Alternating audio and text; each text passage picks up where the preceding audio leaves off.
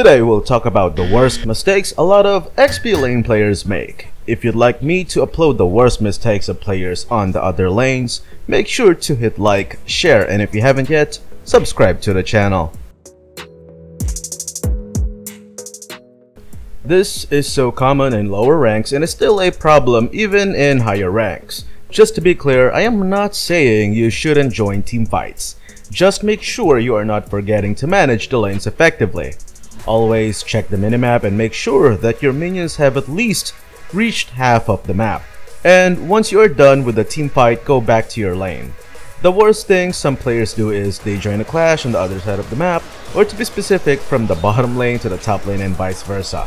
If your teammates are clashing on the far ends of the map, instead of joining them, take advantage of that diversion in order to destroy one or more of the enemy team's turrets. Let's use this map as an example. There are minions close to your turret, but instead of clearing or at least giving your waves an advantage in numbers, you joined a team fight in the middle lane. While it definitely is a good idea to help your teammates out, make sure to either clear or at least kill two of the minions in order to give your own minion waves an advantage and prevent the enemy minions from dealing damage to your turret. The same applies if, for instance, you are defending other lanes. Before joining clashes on the other lanes away from the lane you are on, make sure that your minion waves have an advantage first. The only times you should or will prioritize a teamfight is if it is close by or not out of the way. Of course, that's something you have to judge on your own or determine using common sense. Or to give you an idea, what I mean by close by are clashes that you can reach within 5 seconds from your turret. Otherwise, if enemy minions are close to your turret and your minions are outnumbered and you can't reach the clash in 5 seconds, might as well clear the minions instead.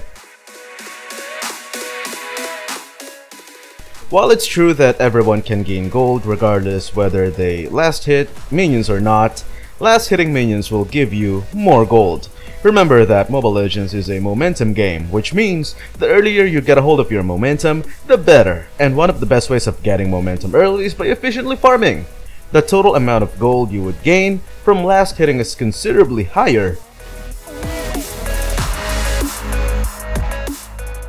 It's never acceptable to take jungle creeps from your side of the map. Not only is it inefficient, it also takes away creeps that your jungler should have taken. By taking the jungle creeps on your side of the map, you are making it more difficult for your ally jungler to progress.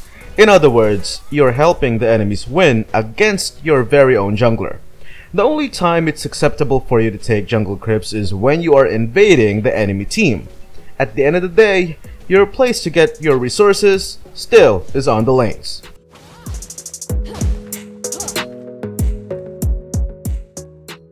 Too many times I see an XP laner die because they are greedy. They either go for the kill but end up dying themselves, or worse, the enemy survives and the greedy player ends up dying alone. As an XP laner, it's important that you survive as much as possible since you are tasked primarily to manage the lane. Don't prioritize kills. If the enemy was able to escape, don't feel bad. Just get back to farming on the lane and push or defend. The fact that you force the enemy to retreat is good enough to rack up the gap between you and the enemy XP laner. Knowing when to freeze the lane is very important because it helps you properly zone out the enemies and force them to get delayed in both experience and gold progress.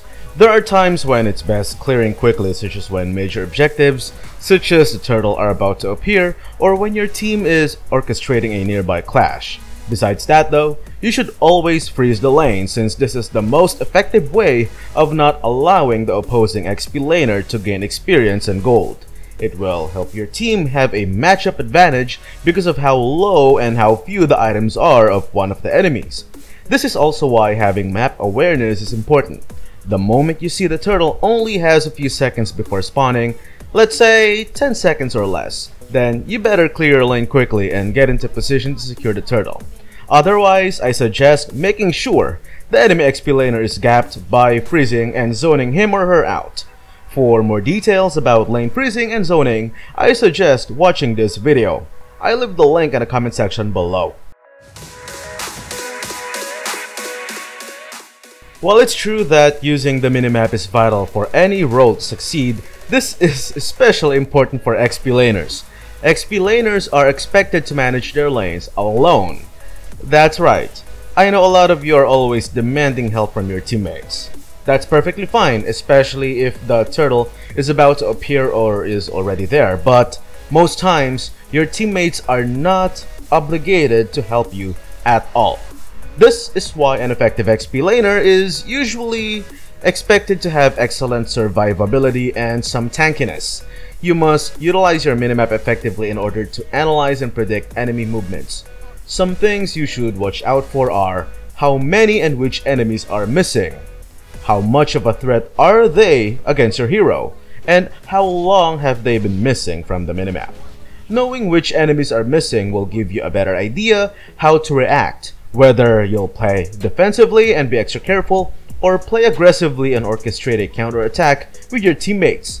Knowing how long they are missing can also help you figure out or predict whether they are camping or are missing because they are traveling to another lane in order to orchestrate a gank.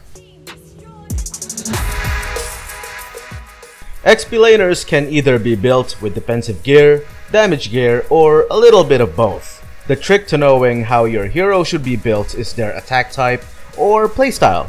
Heroes that should be built with mostly or purely defensive build are obviously primary tanks. You'll know the hero is a primary tank based on what primary role they have first. In this example, Kupra is a primary tank and secondary support, while Hilda is a primary fighter and a secondary tank. Most primary tanks are meant to be built with defensive gear since their skill damage scaling is very underwhelming, meaning if you get them damage equipment, it will barely benefit them. There are, however, very few examples that can be very powerful with damage equipment, such as Grok, because of how high his first skill's physical damage percentage is. As for the XP laners that are ideally built with most, if not pure damage gear, those are heroes that heavily rely on their basic attacks, especially those with enhanced basic attack effects such as Zilong and Argus.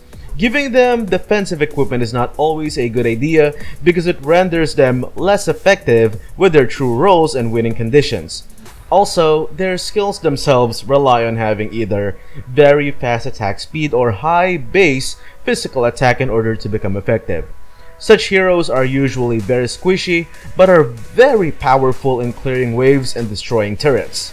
What they rely on for survivability are their skills, such as their ultimates, which either render them with maximum movement speed and immunity to slow effects, or of course immunity to death itself.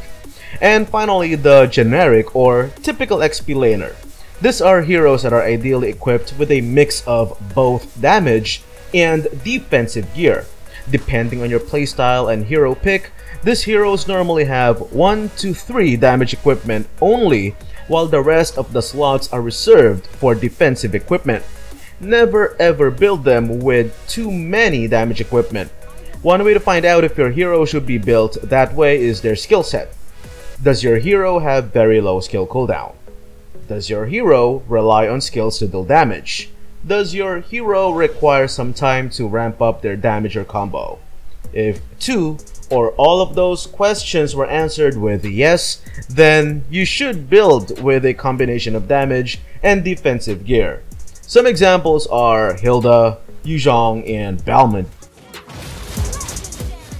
There you go, those are some common mistakes I frequently see from players on the XP lane, some of which I myself committed in the past. Did I miss anything? Leave your thoughts on the comment section below, and if you haven't yet, don't forget to hit like, share, and subscribe to the channel. Stay safe everyone. Peace.